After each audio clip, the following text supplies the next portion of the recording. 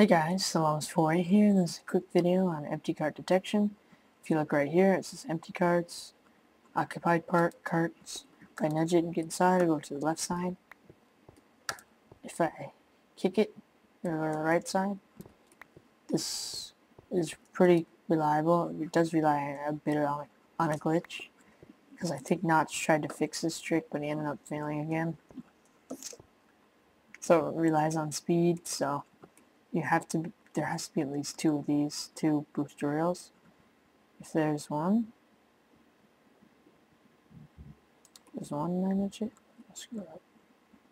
So, yeah, all it is a diagonal detector intersection. That's it.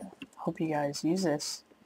Give you a little credit if you use it in your video. That'd be cool. So that's it. The Lumps Foley out.